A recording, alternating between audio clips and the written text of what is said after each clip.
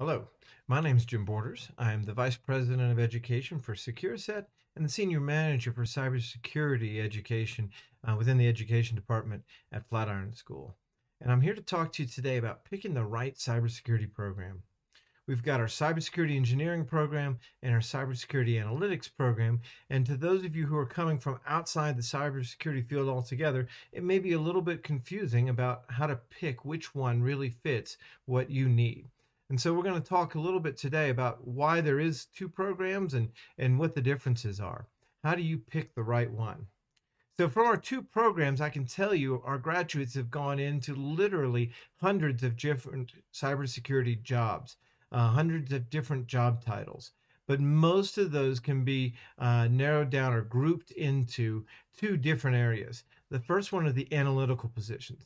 These are the ones that they require an understanding of the cyber environment, but they also require that you understand who the adversary is, who this malicious actor out there is, and what are they trying to achieve. Problem-solving skills are going to be important, but they're focused on human interactions and preferences. What are people's goals? What are they trying to accomplish? Cybersecurity engineers still need problem-solving skills, but they're going to be much more technically focused. We're going to teach them advanced skills in building and configuring networks, secure architecture, things like that. Problem-solving skills are much more technically oriented and detail-oriented. And really, both tracks can end you up in a management position if that's your goal. But the engineering career path also often leads folks into kind of a senior technician role. So those are a couple of basic differences. Let me give you a couple of similarities just so you understand what you're going to get in either program. Either program is going to give you good foundational computer systems and network type skills. A lot of our graduates have come in with very little knowledge, and we're a school, we're here to teach. So I want to emphasize the fact that you're going to get the foundational skills in both programs. The difference is the engineering program is going to be moving a lot quicker on those technical skills. The GRC, or Governance, Risk Management, and Compliance component, is the exact same in both courses. And this is an extremely important part of our programs because GRC has a lot to do. Risk management is a huge part of any cybersecurity job. Both programs are going to expose you to some Python coding. Again, the engineering program a little more, but both of them some basic exposure so you can do the things you need to do. Both programs emphasize open source tools, not vendor specific tools. And the reason we do that is because you can take those skills to any company and be able to work with whichever system they've decided to purchase, as opposed to only knowing how to work with one user interface. Both courses are built on that 50-50 lecture versus lab model, where you're going to spend half your time getting taught in a traditional lecture type mode and half your time working on labs, applied learning, fingers on keyboard. Both programs are going to require the exact same minimum requirements, minimum specifications for a computer. The thing that I always tell folks here is that if you were going to go off to cosmetology school or auto mechanic school, you wouldn't go to Walmart and buy the cheapest clippers or wrenches that you could get there. You would want a professional level tool because this is going to be your trade. And that's what we want to do in cybersecurity, is get you working at a difficult level, and you're going to need a more powerful system than a Chromebook or a MacBook Air.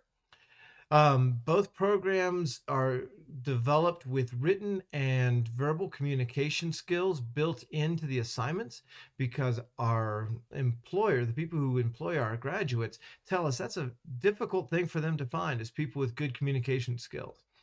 And both programs end with a interdisciplinary capstone course that's really going to bring all of your courses together.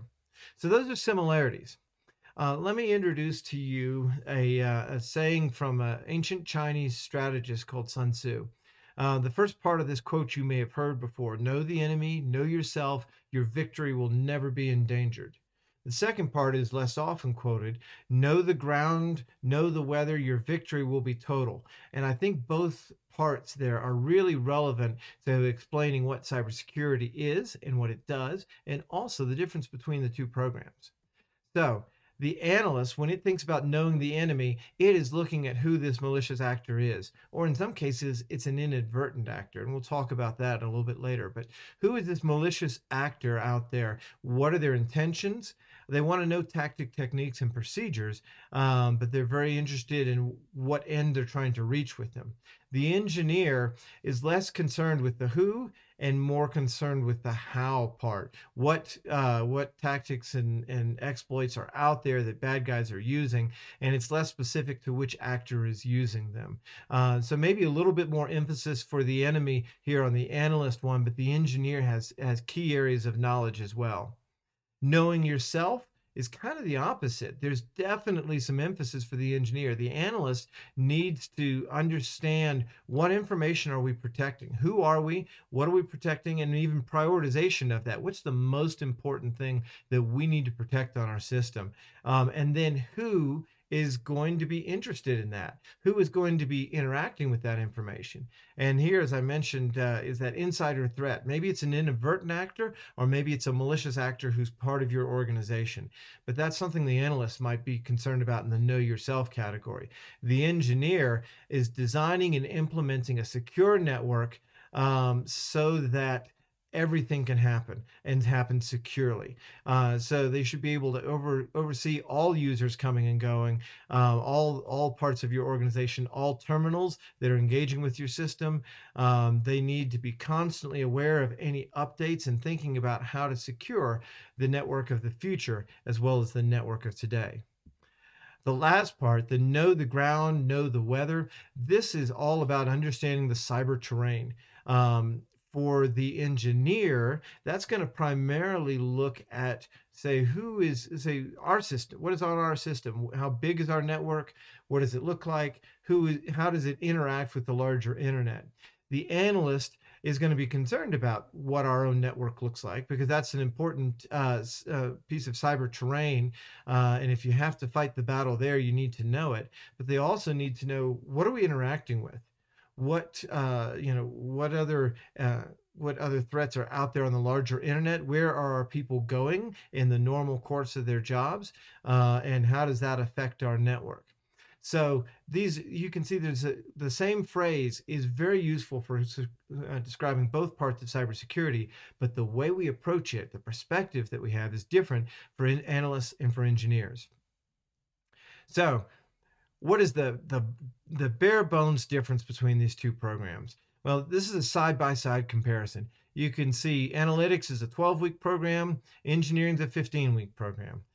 Analysts are going to start off with kind of the 9 weeks of introduction to systems and networks, whereas systems and networks is going to be a primary area of emphasis for the engineer for the entire 15 weeks of their program. The advanced courses in the analytics course are going to be in the areas of logs and detection, or SIM, and in hunt skills, whereas the engineer is going to be looking at more advanced work in applied cryptography or application security, things like that.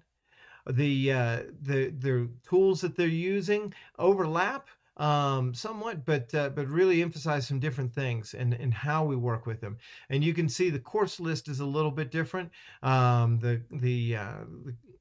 analysts are taking a class in both strategy and threat intelligence. We've combined that class into a shorter one for the engineers called cyber threat intelligence. The GRC course I already mentioned is the same, but those advanced courses in engineering are different than the advanced hunt skills that we do in analytics. And so obviously the jobs we're shooting for are different, and that's relevant for you to know. And just the way we approach problems are going to be different in the two programs. So that's kind of the bare bones tactical differences. Another important question is, where are you starting from? When you look at your own familiarity with information technology, where are you sitting right now? A technical background is really not necessary for the analyst program. We definitely want you to do some of your own research ahead of time, and we've got a pre-work course that's going to be very valuable for you. But you don't need to be an advanced programmer to get into the analytics program. But we do want to see some analytical experience. And as you're looking down comparing these two, you'll notice that third bullet on each one. Analysts often come with a college background, but that's not required. But they're in jobs where they're thinking a lot and they're making comparisons and they're doing research and things like that. Engineers are more technical problem solvers. The second bullet talks about the curiosity and love of problem solving in a more macro sense. The engineers, it's the more detail oriented. What makes it work, or how do we fix this so that it works the way it's supposed to? Engineers, definitely, we love to see a little bit of programming knowledge, object-oriented type programming. We'd love to see someone who's had at least a little bit of experience on a command line over just using the graphic user interface. But I will tell you that we have brought cooks and clarinet players through our engineering program. And what made them successful in our program was the work they put in ahead of time to make sure they understood the basic terms and were familiar with some of the basics of things like virtualization that you might have done in our Hacking 101. The worst ways you can choose this program are listed right here. The first two, cost and length of program, I'm pleased to say that I hear from a lot of our students about how much we're able to help them out. And that means a tremendous amount to me. One of the few dissatisfied customers, if you want to use the term, that I've had was someone who actually came in and they looked at the analyst program and said, it's quicker and cheaper, so I'm going to take that even though I want to be an engineer.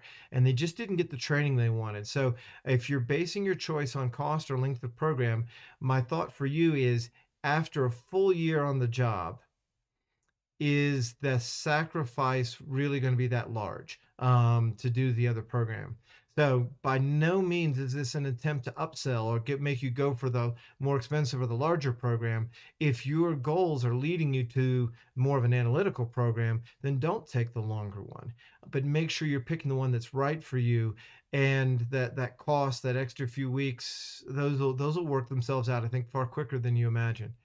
Don't stay away from engineering because you really fear STEM engineering type coursework. We can work with you if you can set yourself up. Go out and learn some of the basics and get familiar with that.